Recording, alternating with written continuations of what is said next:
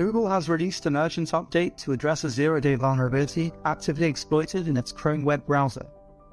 CVE 2023-2033 has been classified as a type confusion issue in the V8 JavaScript engine and is considered highly severe.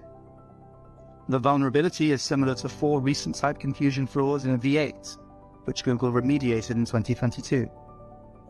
Users of Google Chrome who have not updated to version 112.0.5615.121 or later are affected.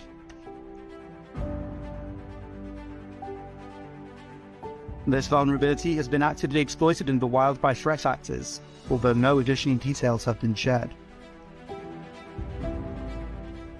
It's recommended that you update your Chrome browser to the latest version immediately to protect yourself from potential exploitation.